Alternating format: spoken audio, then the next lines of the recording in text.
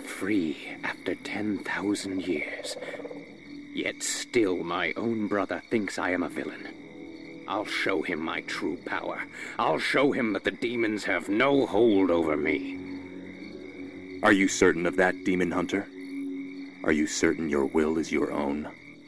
You reek of death, human. You'll regret approaching me. Come then. You'll find that we're evenly matched.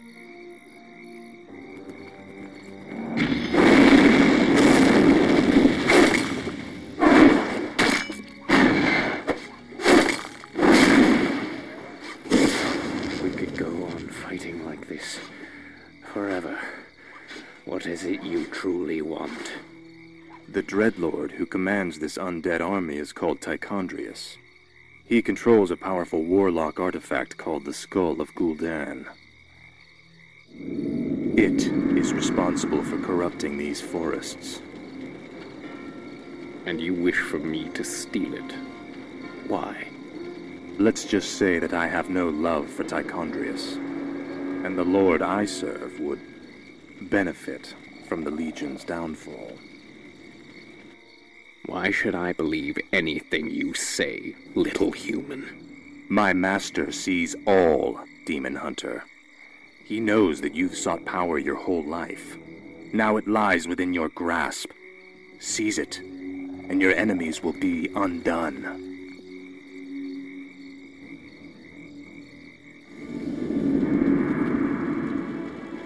Now, at least the demons will no longer corrupt the forests. But if I destroy the skull and claim its powers as my own, I will become stronger than any of Archimonde's lieutenants. Yes, the power should be mine.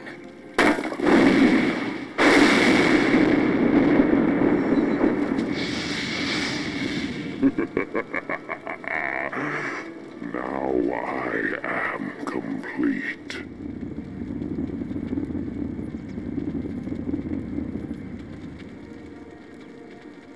Foul demon! What have you done with my brother?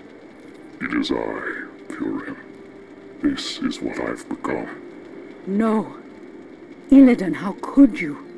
The leader of the undead has been destroyed, and the forests will heal in time. At the cost of your soul? You are no brother of mine. Be gone from this place, and never set foot in our lands again. So be it, brother.